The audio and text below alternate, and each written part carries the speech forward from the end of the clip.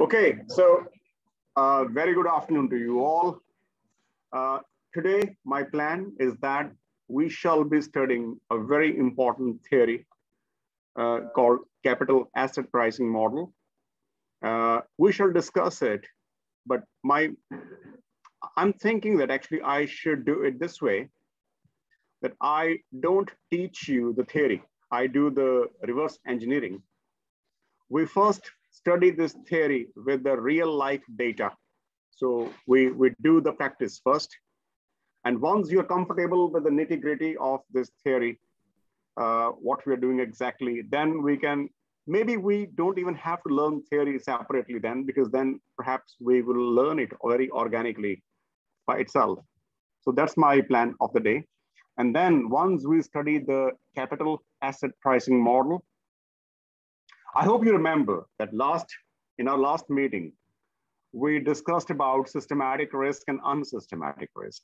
Did we? In the theory, in the slides. And then my agenda of the day is that at some stage, we will also calculate the total risk which a company is facing. And then we are able to split it into systematic risk and unsystematic risk. So for example, when you are an investment consultant and you find some client, some would-be investor, so you are not only telling your client that, hey, for this return, this is the risk, but you also tell that client that, hey, if this is the risk, this much is systematic and this much is unsystematic. So you are able to diagnose the risk into systematic and unsystematic risk. That's I'm doing today. That's the only thing we shall do today. But it might take some time, but not too much of time.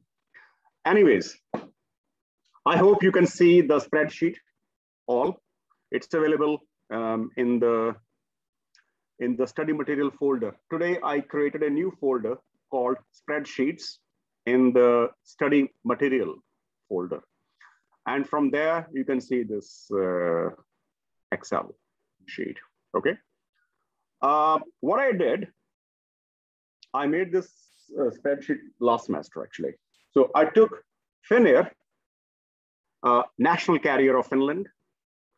I took the data of last 20 years. I think you can see that they are 20 years. Let me quickly go through here. So this goes as long as year 2000. So yeah, so it's about 20 years. By default, there are certain columns which come when you, and I hope you know how to download the data. We did last week. Obviously, the way you download the data, it depends upon your source. So the way I download the data from Helsinki Stock Exchange may be a bit different from the way you download from Yahoo Finance or S&P 500 or CAC or DAX or whichever other stock exchange. But the basic logic would be same. Maybe some operations may differ, but the core idea would be same. So when I download the data, I get the bid price, I get the ask price. Now it's a good time that I shall also discuss these basic words with you. In finance, bid means buying and ask means selling. The rate at which you buy and the rate at which you sell. Yeah? Okay, forget about finance. If I run a shop where I'm selling markers, yeah, the bid price would be the price at which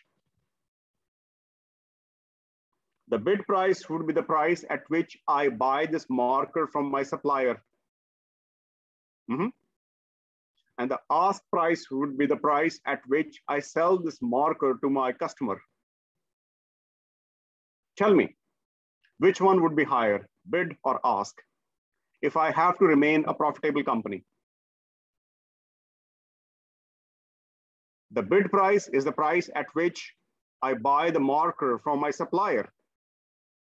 And the ask price is the price at which I sell this marker to my customer. So what would be what? Great.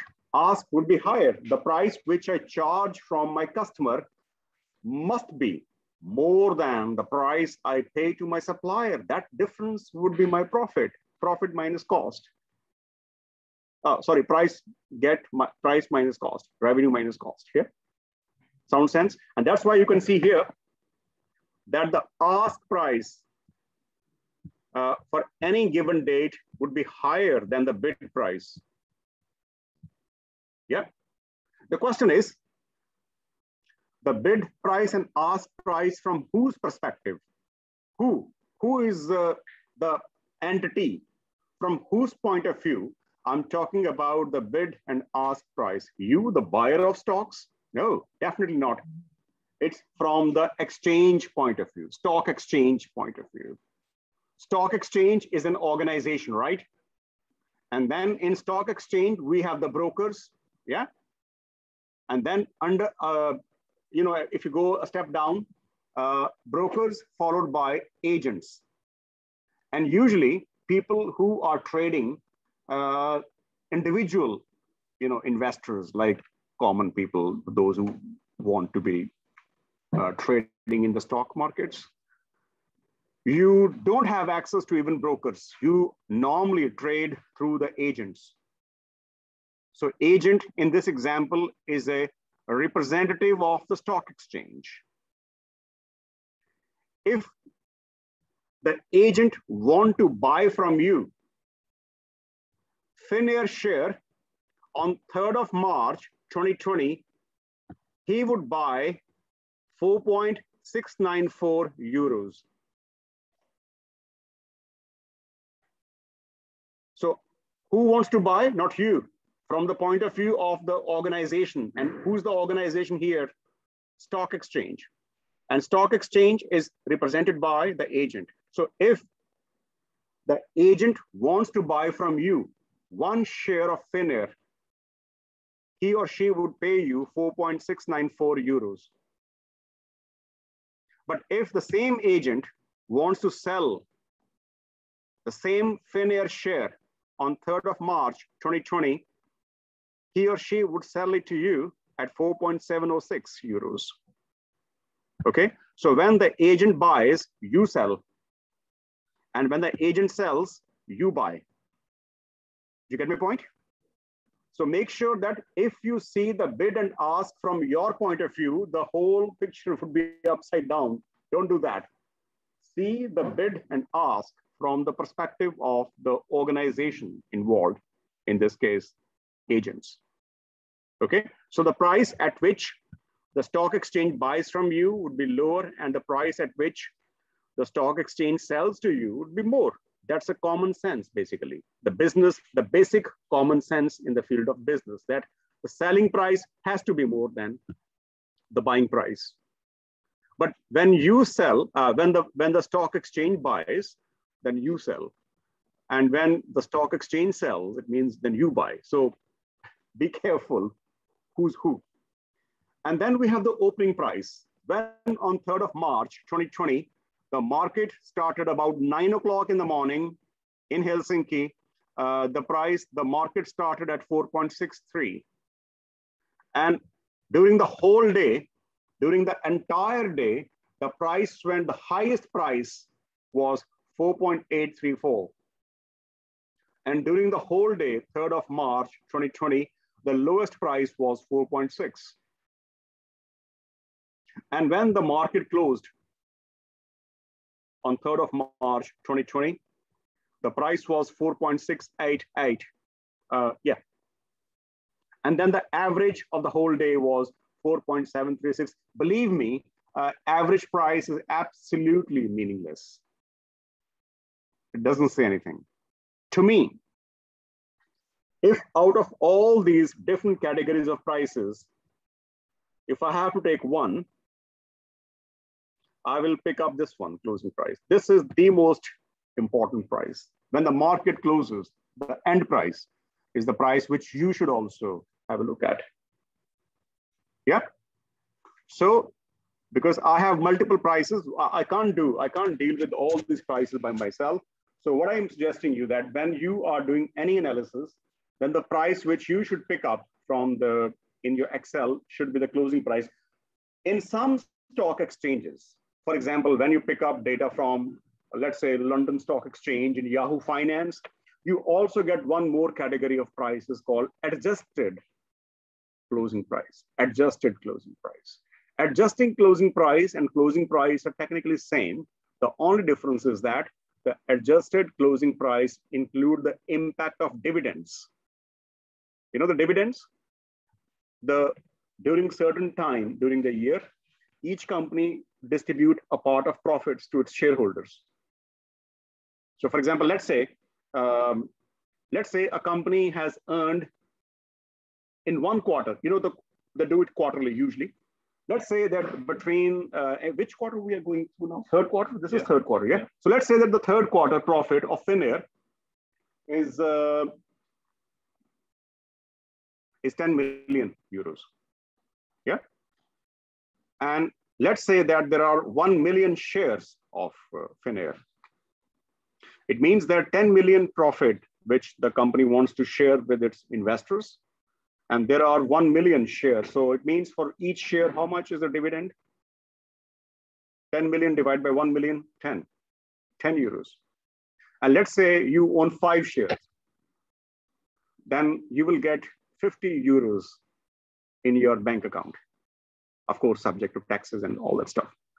Okay, so that is called dividend. And you don't give dividend every day. It only happens 2 times or 3 times or sometimes 4 times a year. It doesn't happen. It doesn't happen 20 times, believe me. It doesn't happen every month. It happens only 4 times. Mostly companies give dividends 4 times a year, and sometimes they don't give dividend for many, many, many years even. Depends upon the situation. So the difference between the closing price and the adjusted closing price will only, you can witness, not more than 4 days in the whole year. And generally, we have 250 something working days in a year, because 365 take away 104 weekends. That leaves about 260 days, and then we have some summer break, winter break, and all that stuff. So technically about 250 working days we have every year in a stock exchange. All right, and then the total volume means how many shares were traded in a day. How many? So they were on 3rd of March, 2020, 843,810 shares were traded on that day. So you can see that how many shares were bought and sold. And if you multiply by the price, it becomes turnover. So volume is the number of shares traded. And turnover is when you multiply volume with the price. Do you get my point? If I say that I run a furniture company and I sell tables, and I have sold 50 tables in a day, that would be my volume. Yeah. And if I say that each table is costing me 100 euros, the price is 100 euros. So 100 tables multiplied by 100 euros would be 10,000. Huh? Is it? 100 tables multiplied by 10. 100 tables multiplied 100 euros. Yeah. Is 10,000. So then my turnover become 10,000. Question is, what are trades? Trades. But that is the number of tables here. So 100 tables, 10,000 euros. So then what is this? Yeah, it could be possible that for the last 5 days, I'm selling 100 tables every day. Now, 100 tables can be bought in a different way. There could be 100 customers on a day and each buying 1 table. It means I have 100 trades. How many trades I have? 100. It could be possible that I have 25 customers and on average, each buy 4 shares. So then my trade would be 25. It could be possible that I have only one customer and he buys all 100 shares, tables, whatever. Then it could be 1 trade. When you go to some shop, yeah, you bring your stuff in the trolley, you go to the till point, you have 1 invoice, don't you? 1 bill, it's 1 trade. But let's imagine that you were thinking about buying 10 things. You bought 5 things and you forgot next 5. Yeah, so you bought 5, you went out of shop and then say, hey, I didn't buy this, and you come again. What happened? You have 1 more trade, even though you still buy 10 things, but your trades are doubled now. 2 transactions. Make sense? Or not? Yeah. Okay. So now the real thing begins. Well, that was also real.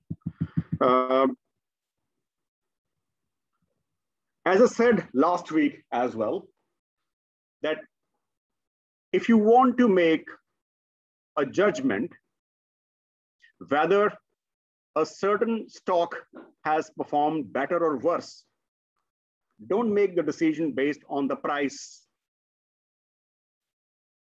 Always make the decision based on the return. I hope you remember, right? So what we do here, we calculate the return, the daily return. And what is this? This is G2 minus G3 divided by G. Who's G thing? Yeah, this closing price. So what we do here, we take the current price, always start with the bracket. If you forget bracket, believe me, one thing is certain, that your calculation would be wrong. So never forget to put brackets.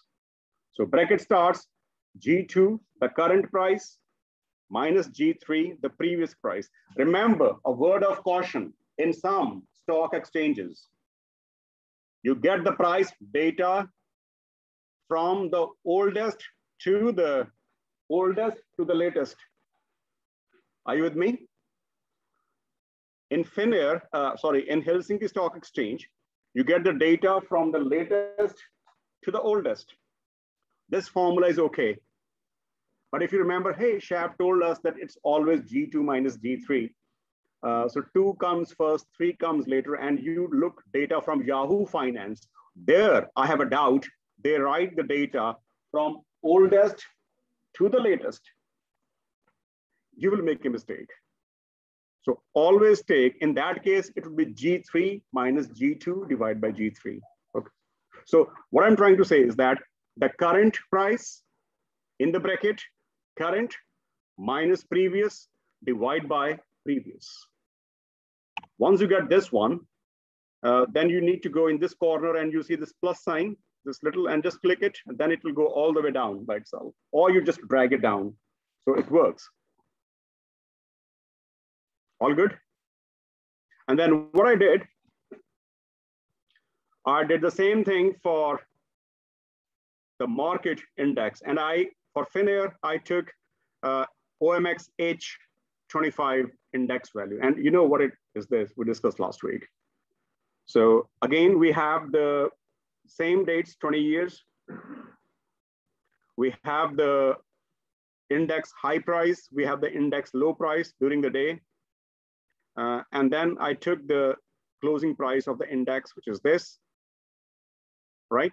And then once again, like you choose the return, not the value, same way, you have the closing price, we took the value, the return like this. So that's again, like you find the stock return, you also find the index return. And once again, the formula is same. The current value, bracket starts, the current value minus the previous value, bracket closes, divide by the previous value. And once again, when you calculate one value, go here, see this plus sign, click it, goes all the way down. Simple. So now you have achieved first milestone, that you have modified the stock and index values to return. Job one, phase one is over. Yeah, and then I go back to the fin return, and then I do what? I find the average return. Average, and as you can see, the formula is so obvious. I find the average of return because I want to find one value. Look, I have 20 years. I want to find one average value of Finnair return in the entire 20 years. And I find out that the average daily return is 0.0247%.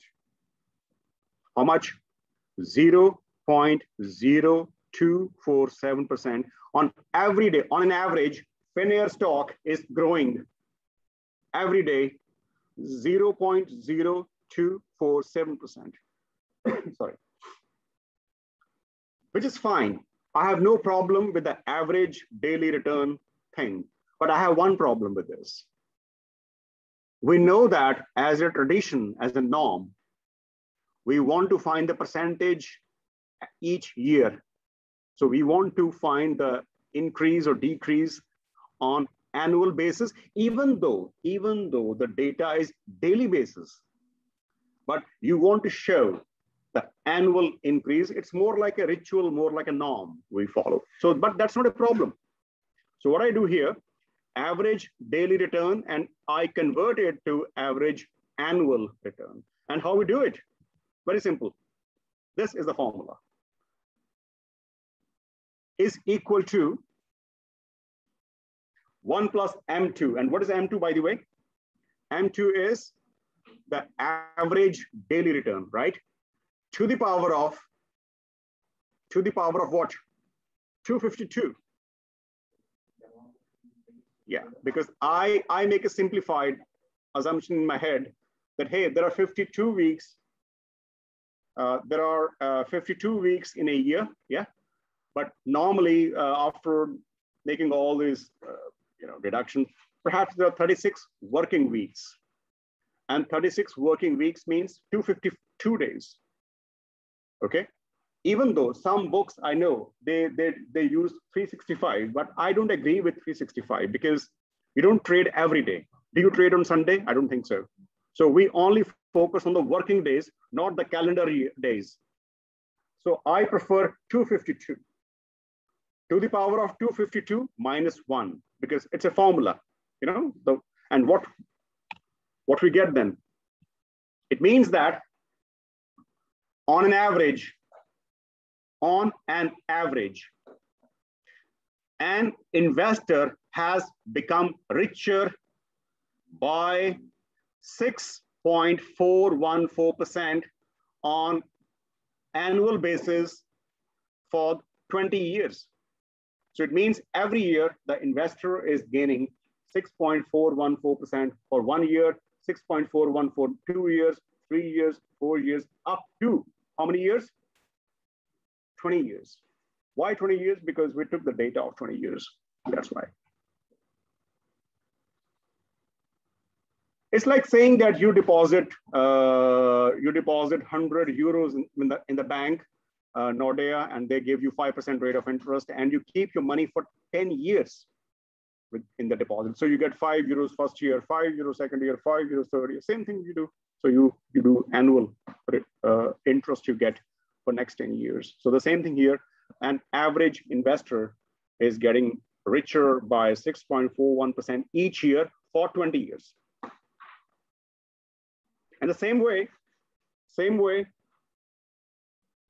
we do it for the index. So if you invest in the market, not only in Finnair, but if you invest in the market index, then how much you earn? Well, then you get the average of your return. So this would be the average daily index return, which is 0.0324%. But once again, as I said, that we are so accustomed of seeing the percentage on annual basis. So you modify it to yearly basis.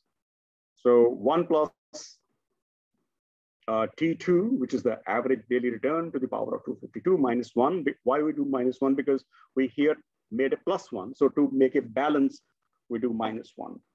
So when it comes to the index return on annual basis, it appears that if an investor has invested in the whole index, in the whole market, then you are getting richer by 8.5% on yearly basis for the next 20 years. Sound sense? So this is what we do in the first phase, in the second phase. In the third phase, we do something which is really, really, really cool thing. In finance, any discussion of return is incomplete without the discussion of risk. And what we do, we start discussion about the risk. And the risk is here. Look at the word average daily total risk. How much full package of risk an investor is experiencing on daily basis. And look at the formula. Have you heard this? This STDEV. Have you ever come across this expression before? Have you? You studied statistics, did you? We have a concept of standard deviation. Standard deviation, right? Have you studied? Standard deviation is a concept which highlights how consistent the data is. If the data is very consistent and stable, then you are trusting the data more. The reliability is more, hence the risk is less. On the other hand, if your data is fluctuating massively, then what happens? Then the data is less consistent, less reliable. Hence, if you want to trust this data, you are taking a big risk. I always give this example of football clubs, Stefan. Yeah. Just imagine the two football clubs. And let's say we have AC Milan. AC Milan is scoring 3 goals in the last 5 matches. In each match, they score 5 goals. How many goals they score? Huh? How many goals do they score? Okay, let me do with the Excel. Then I think it's better. Because I think that it'll be much better if I do it with Excel, because then you will see something else also. I'm going a little bit off track. Maybe I can do in the, yeah. My online friends, can you see the spreadsheet, the new one? Can you see the empty spreadsheet? Can somebody confirm? No. No. Okay, let me do it now. Now you see it? Yes. Let's say we have 3 football clubs. And let's start with AC Milan. And then we have Manchester United. And which football club you dislike a lot? Huh? Sorry? Which one? I never heard about this football. Is it in Colombia? Where is it based? Peru? Huh? Okay. Which football club you hate? Huh? No, not these 2. Some third one. You know what? I will not say it loud, but when I was football fan, yeah, okay, you get my point? And let's say that each of these teams score, play, let's say 5 matches. I keep it simple, right? So 3, 3, 3, 3, 3.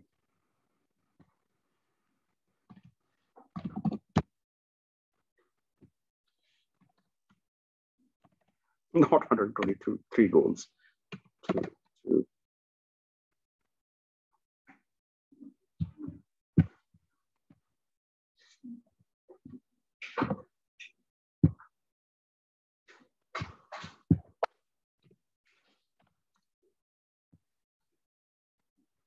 Sorry, I'm just cooking up the numbers, so that's why.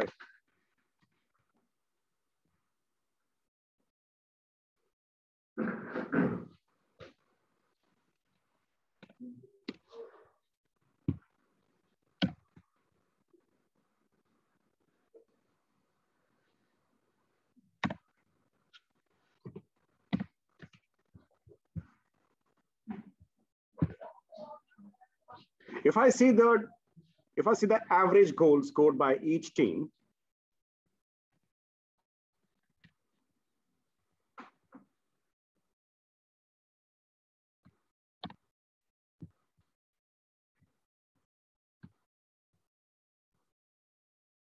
oh, sorry.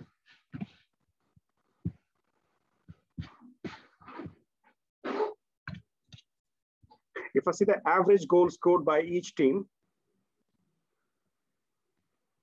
it looks that they are equally well performing teams, right?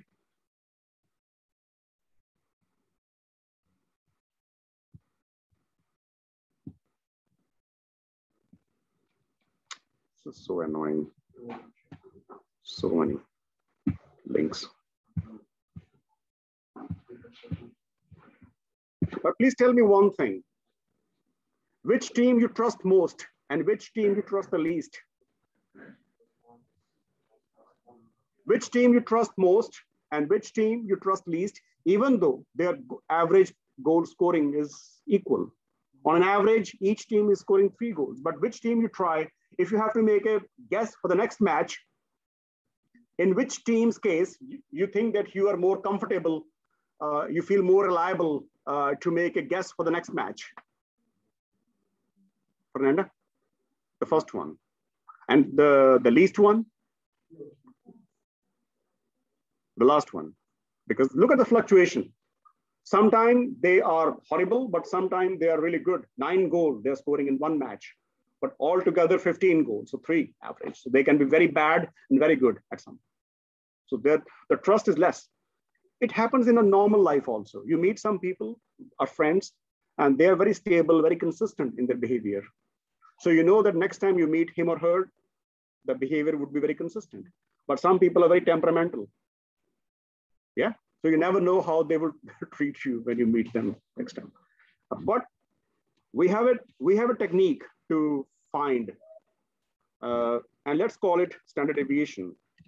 It's called standard deviation.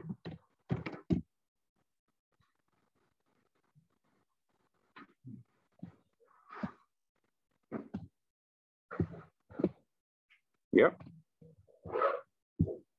And how we do it, how we measure it, very simple. Very simple. Life is so easy. Life is so easy. In finance, life is so easy. So just type in standard deviation. You'll find out somewhere. Here we go, standard deviation. And you pick up the data.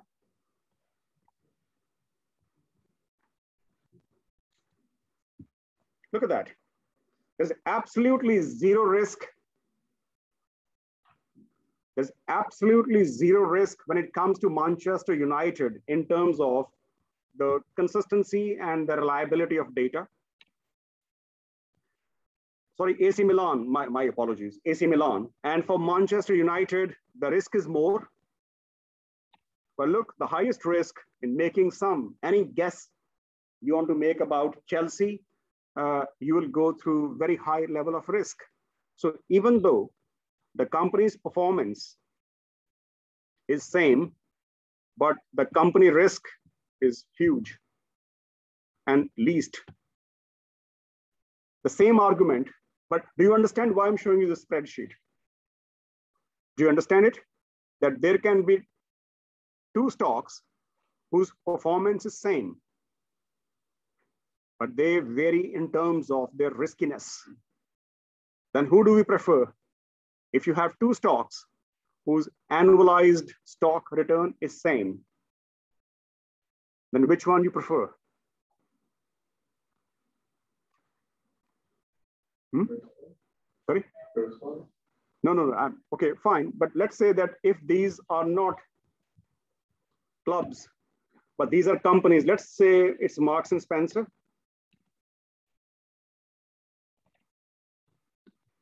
And let's say this is Apple. And this is some funny airlines, Air Mauritius.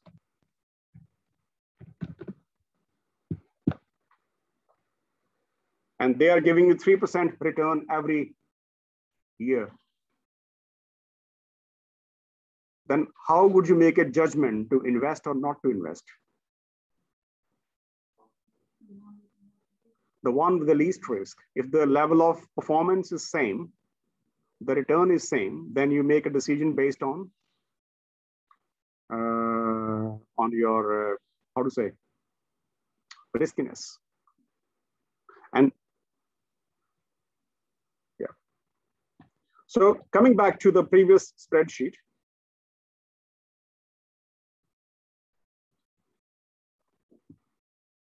and now I share the same way. I calculate the average daily total risk. And then we, as I said, that we prefer the annualized percentages. So what I do here, I apply the formula to annualize the risk. And we have a formula that take the daily risk and multiply with the square root of 252, because 252 are the trading days, yeah? And that would make you, that would give you the annualized risk. And then we find that, hey, it means that if an investor is getting 6% return each year, but at the same time, the level of risk is 33%, okay? So same way, we calculate the risk for the index. And we find the daily risk of Helsinki Stock Exchange Index. And then we do the annualization. So technically, we are doing the same thing, you know, so.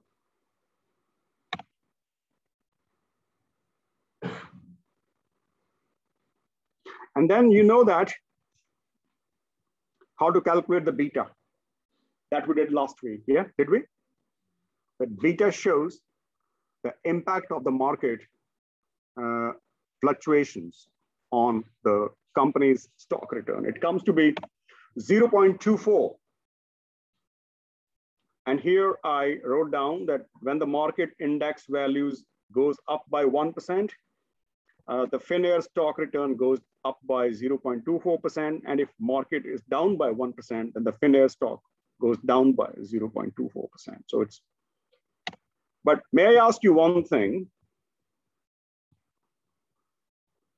Apparently, Finnair is an investment falling in the category of risk lover / or risk neutral or risk averse investors.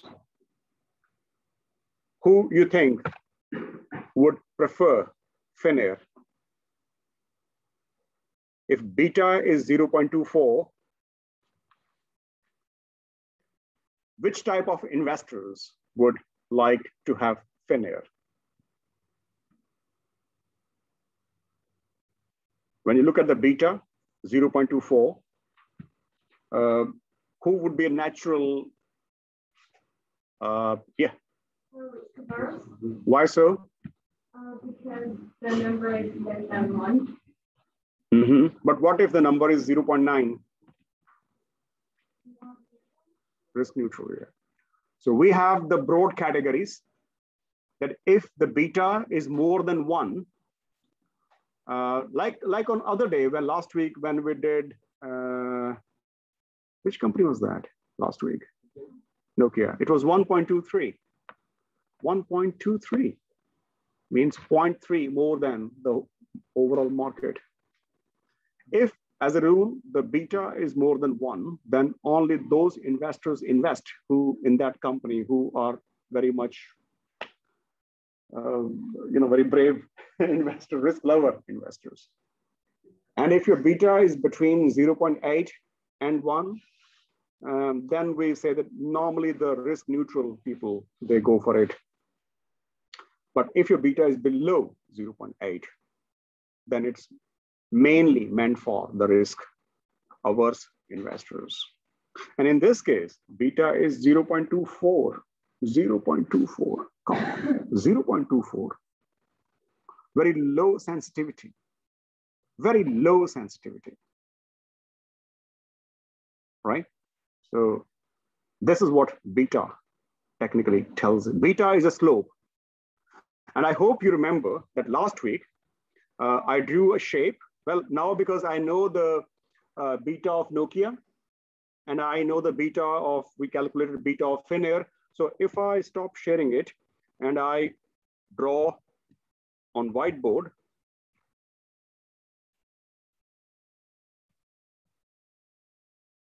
and if on the y-axis, I take OMX index and OMX index return, sorry, yeah. And on the horizontal axis, the x-axis, I take Finnair, it's difficult to write like this, and also Nokia, and Nokia return.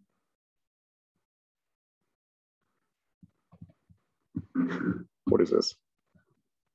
Then I can say that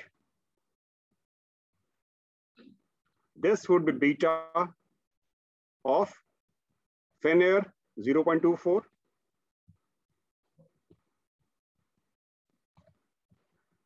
and I would say this would be beta of Nokia, which is 1.23. Larger the slope, more is the beta, and that reflects the massive amount of risk exposure.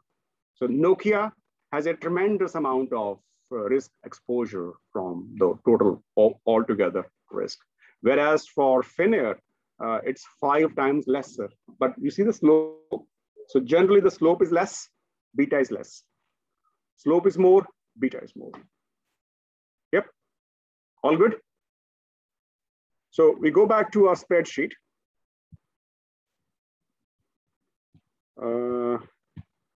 We are. Okay, now we have beta, and now we have Finnair stock return 6.414. We have the OMX index, which is 0.8502. We have the Finnair risk, we have the market risk. And here I calculate coefficient, return to risk ratio, which means I divide each company's return by its total risk. And it comes to be 0.19, and this comes to be 0.39. So you can say that,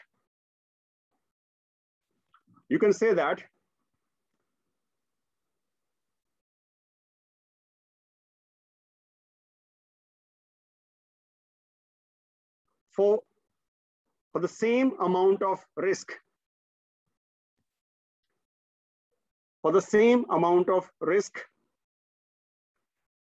the adjusted return of Finnair is 0.19, and the adjusted return of market is 0.39. You see the point? Why? Because if you see that these two companies have different return and different risk, So it's difficult to make some conclusion that who overperformed who.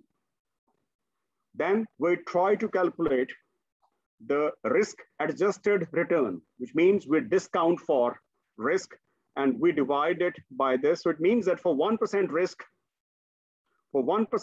an investor is getting 0.19% of return. For the 1% of risk, an investor is getting 0.39% return from the market. So even though apparently Finnair has done great job, 6.414% is not a bad performance, but when you see it in isolation, when you see 6.414 in isolation, it looks very impressive return each year. And remember, it's not 1 year, it's for 20 years. But when you see the relative performance, comparative performance, then it looks that Finnair has performed nearly half of what the market could give you. Are you with me? Absolutely, Finnair has done marvelous job. Relatively, comparatively, Finnair has performed half of the average markets in Finland. So that is why it's very important to make a decision that are you making a decision based on the absolute performance or are you making a comparative analysis? So now we make a comparative analysis and we find that actually Finnair was a disappointment in comparison to the whole market. Make sense? Yeah. And then we know beta. Our stage 3 is over. Rather, stage 4 is over. Stage 1 was that we calculate the return. Stage 2 is that we calculate the risk. And stage 3 was that we are making risk-adjusted return and making some conclusion. Yeah. Now we come to the next stage. And your investor asks that, hey, you know what? I want to know something more from you. I know that the Finnair's risk has been more than the risk which come from the market index. But is it possible for you to break down how much risk to the Finnair investor is coming from the market?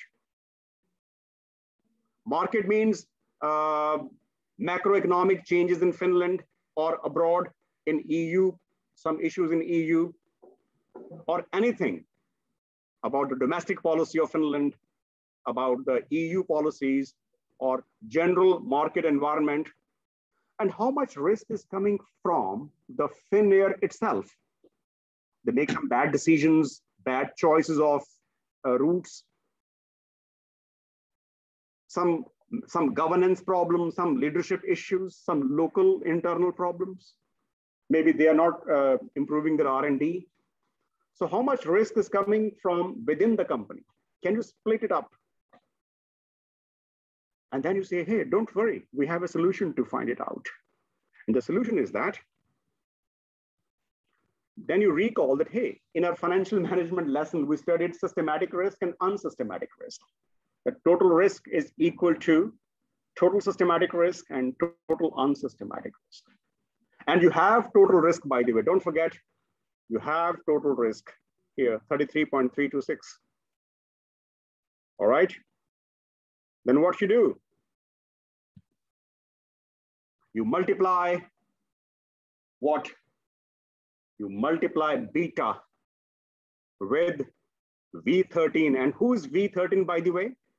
V13 is the standard deviation of the market. So who is V13? Let's see. V13 is, V3 or 13? Yeah, V13. V13 is the standard deviation. Remember 21.497? This was the standard deviation of the OMX index. So basically you multiply Finnair beta So Finnair, beta of Finnair, you multiply with the standard deviation of OMX Helsinki. And when you multiply, because why I'm using this sign? Because this sign is called sigma. It's a Greek letter. And the Greek letter sigma is used to symbolize standard deviation. Remember, we have two sigmas. One sigma is this, and this sigma we use in statistics for what? Anybody has idea? Sorry? When you sum up, when you add something, 2 plus 3 plus 4, then your total is represented by sigma, capital letter sigma. But if you want to show the fluctuation, means standard deviation, then you use small sigma letter, which is like this. Okay. So 5.104% of risk out of 33% risk, which Finnair is exposed to. 5% risk is basically coming from the market fluctuations. It means what? Leftover risk is risk coming from, emerging from, arising from Finnair as such. Market has no role to play. It's coming within Finland, within Finnair. So what are you able to do? You are able to split up, diffuse, decompose, split up total risk into total systematic risk and total unsystematic risk. Yeah, make sense? Very quick point.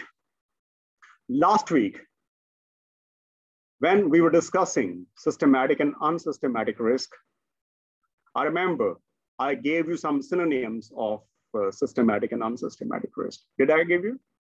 That systematic risk is also called market risk, macroeconomic risk, and unsystematic risk is called firm risk, micro risk, unique risk. And then I use a phrase, residual risk. Residual.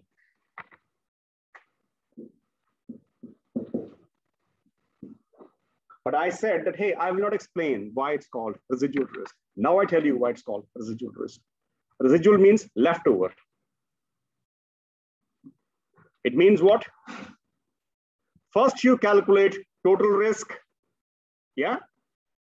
Then you calculate systematic risk, and that whatever is left over,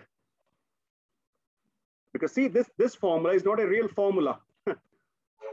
It's a difference of two formulas. So first you calculate total risk, then you calculate the total systematic risk, and then you subtract whatever is left over, residual is unsystematic risk. This is why the unsystematic risk is called residual risk, leftover risk, not risk.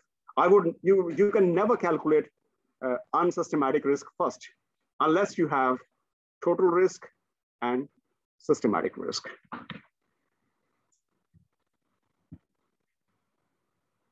Sounds okay or not? There is a question from Zoom, from Jan. Okay. He asks whether it's appropriate to compare return to risk ratio of Finnair with other exchanges other than OMX 25. Well, you can, because now you are making a relative comparison. So you can even find, for example, let's say Yane 0.1925 is the index return in Finnair, in Finland, let's say. And 0.3955 is of DAX. Then you can say that in Germany, the same amount of risk, your return is double. Hence, the German stock exchange are giving you more return than the Finnish stock exchange. So yes, when you have the return to risk ratio, you feel yourself comfortable to compare the performance of different stock exchanges as well. Yep. Anything else? There's some more message, I think, chat 5. No, I see only 2 messages. Really? All right, okay. Are you fine up to now? Okay, we'll take a quick short break, not for 15 minutes, 10 minutes max. Come back. And then I want to help you that how you can calculate CAPM model by yourself. Now, what you know, I hope you know. Now you know that what is beta, you can find by yourself. Now I know that you can calculate the daily risk, annualized risk, daily return, and annualized return. And you can also go a step forward and you can split up total risk into systematic and unsystematic risk. And by the way, this template spreadsheet, which I'm showing you now, is with you in Moodle as well. And now when we come back after a short break, max 10 minutes, then we shall study CAPM. And after that, I will stop, and then remaining time, you guys take some data and try to do these calculations in front of me, Tatiana and Stefan. Okay, and we will help you. So short break for 10 minutes. Okay, now we resume our discussion. But before we resume our discussion, I want you to focus on one thing, because that would really help you to understand the capital asset pricing model. Keep in mind, and don't forget, that Finnair's total annualized return was 6.414% a year. So don't forget this thing, okay? Because I would draw your attention back to this thing soon. Sometime, as I said before, that when you look 6.414%, considering the market dynamics that we go through today, in today's world, it doesn't seem to be a bad performance at all. But unless you compare it with something, you can't really make a good conclusion. But you can say, you can counter argue that, Shab, we have done comparison already, haven't we? We have compared Finnair with the market. And when we compare Finnair with the market, we conclude that when we calculate these two ratios, we conclude that for the same risk, Finnair has produced half of the return in comparison to the rest of the market in Finland, isn't it? But then I would counter argue you that no, we have still one more comparison left. And that comparison is comparison of you, with yourself. Have you ever compared yourself with yourself? I want to give you an example of comparing yourself with yourself.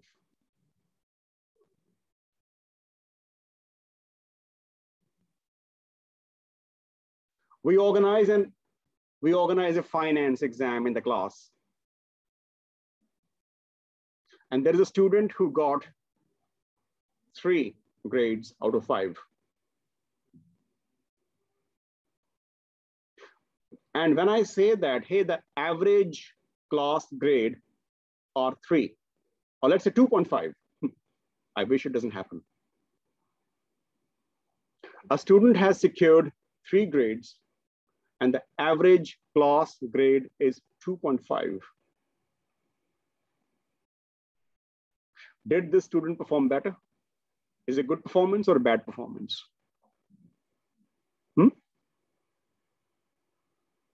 A student get 3 grades.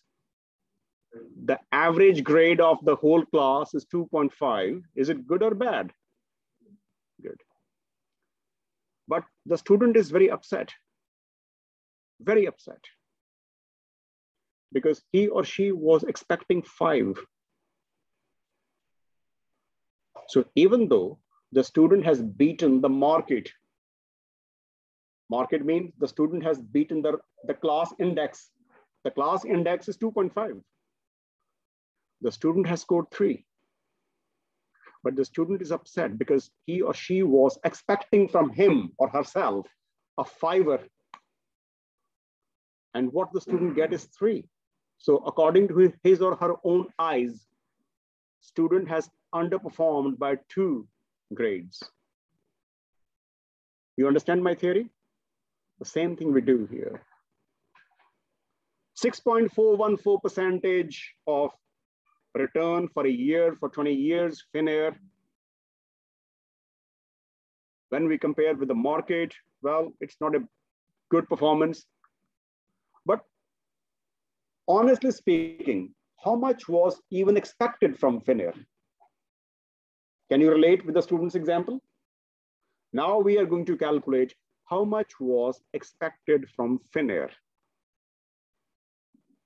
And has Finnair's actual return 6.414 more than that expectation or lower than that expectation? So we are going to, earlier we were comparing Finnair with the market.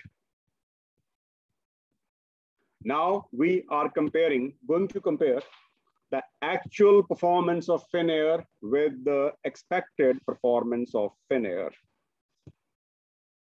And the way you calculate the expected performance is calculated by a very strategic theory used in finance called capital asset pricing model. For the sake of brevity, as an abbreviation, we call it CAPM, CAPM. And what is CAPM? You can see from spreadsheet, but if I can quickly write down, Shiny, you will see it. Don't you worry, okay? You can see from the spreadsheet. CAPM says that the minimum, if an investor has to invest in Finnair, then the minimum expectation which he or she would have from Finnair would be risk-free rate. And I hope you know what is risk-free rate. Risk-free rate is 10-year bond rate. Which bond? Bonds issued by corporate bonds or the treasury bonds? The bond which is issued by the state treasury. And I took, you can see here, Finland 10-year bond rate. And you can see even the source where I took this data from. This is minus 0.30%. So as you know that in the modern world where the interest rates are so low, most of the banks are giving you negative rate of interest. So the risk-free rate usually is derived from the country's central bank 10-year bond rate. So the risk-free rate is the first thing, plus beta. And don't tell me that you don't know what is beta now. Yeah, beta times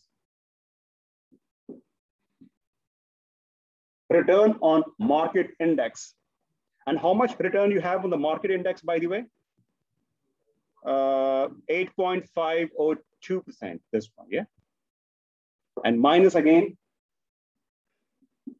risk-free rate. This is a very important theory, CAPM, Capital Asset Pricing Model.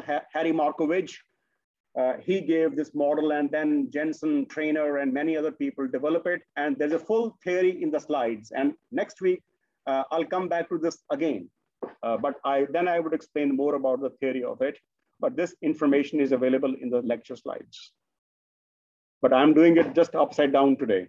So, and then this is the CAPM. This would give us the minimum expectation from Finnair.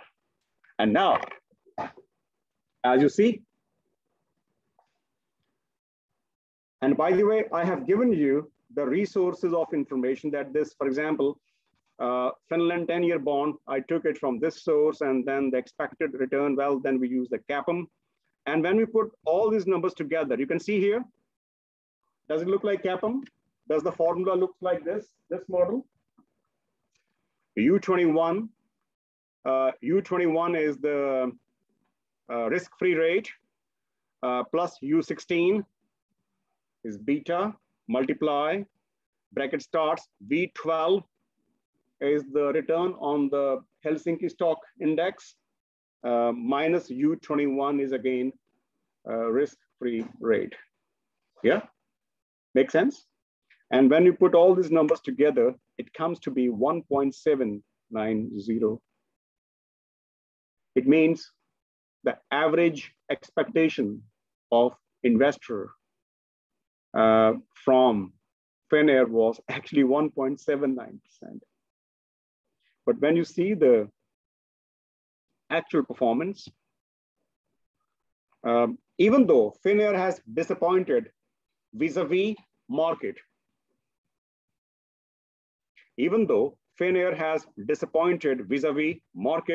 but Finnair actual performance is far exceeding its expected performance. Yeah. So I can say that Finnair has overperformed. Its actual performance is 4.624% more than what was expected from it. And the difference between the actual performance and the expected performance is called Jensen's alpha. So you also learned very important theoretical concept that Jensen, you know, the very famous financial economist, he gave this formulation, Jensen's alpha. And Jensen's alpha is 4.624. If it is positive, it means actual performance is more than expectation from it. And if it is negative, it means actual performance is below the expectation. So even though in comparison to market, Finnair is a disappointment, but in comparison to itself, Finnair has done a very good job. Okay, so this is called Jensen's alpha. So now basically we have done this exercise. So we had a company, we are having a company, we took its data, we took the index data, and then we performed some basic functions of return, risk, comparisons. And in the process, we learned very important theories.